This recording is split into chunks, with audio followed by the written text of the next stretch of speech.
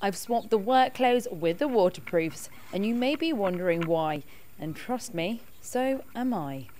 Well, I'm about to put my fear of water to the side as we're currently in the middle of the Have a Go at Sailing Festival, and I'm about to put that name to the test. Literally.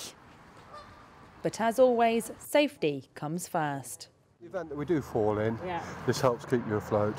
And when we get you in the safety boat, we lift you up with this, like that, so we have to make sure they're on tight. And just to clarify, I'm not going to fall in, am I? You are not going to fall in at all. My principle on sailing is to stay dry, and I've got very good survival instincts. I'm trusting you. I'm about to try sailing for my first time. Yeah. Do you have any tips for me?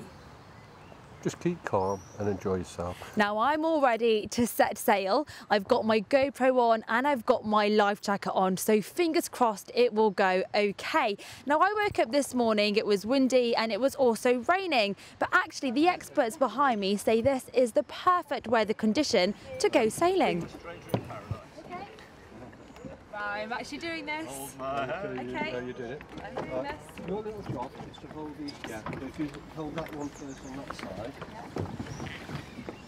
It's happening. I'm out on the water and Andrew already has me steering. The Sailing Festival is organised by sailing's national governing body, the RYA. 25 clubs across the West Midlands are taking part.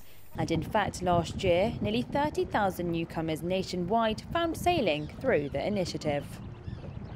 It's RYA Push the Boat Out. It's a chance for people to have a go at sailing for the first time, or maybe to get back into the sport if they've done it in the past. All of the events are free. There's about 10 places across Birmingham, the Black Country, this coming weekend where you can have a go. Whenever I think of sailing, I always think, oh, do you know what, it's actually quite difficult, there's a lot involved, and I don't know if it's for me. What would you say to that?